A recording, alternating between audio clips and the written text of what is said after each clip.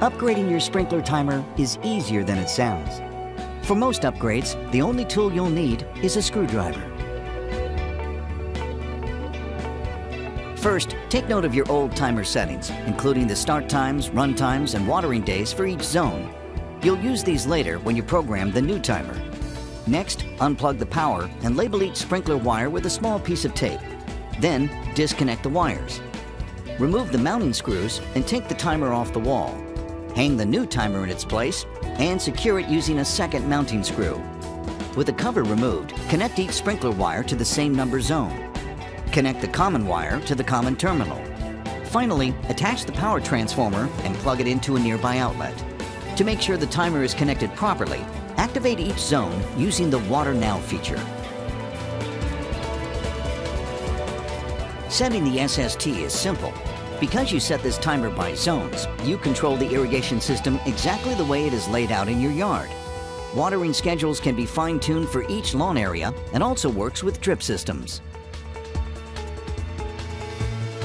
Turn the dial to the set clock position and use the up-down arrow keys to set the time. Turn the dial to the set date position. Press the left up-down arrows to set the year. Press the right up-down arrows to set the month and day. Turn the dial to select the desired zone. Press the left up-down arrow keys to set the start time. Press the right up-down arrow keys to set the run time or watering duration. Press the pink watering days buttons to select which days to water, or select odd days or even days. Press the blue watering times per day buttons to select the number of times per day to water. Repeat step 3 for remaining zones.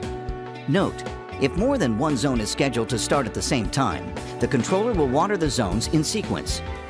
Turn the dial to auto run. Turn the dial to select the desired zone.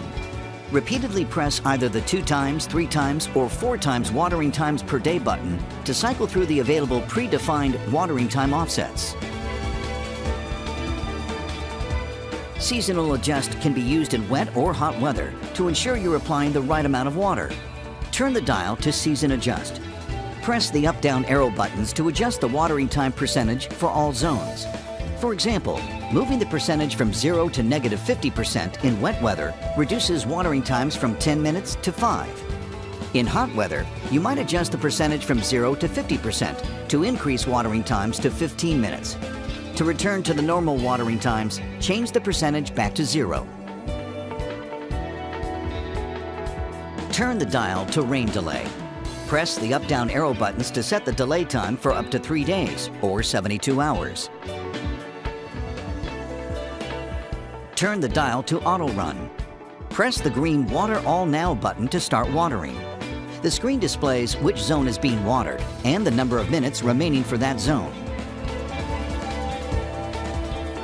Turn the dial to select a zone. Press the purple Water One Zone Now button to start watering. The default run time is 10 minutes. Press the up-down arrow buttons to adjust the run time. To stop manual watering, turn the dial to auto run.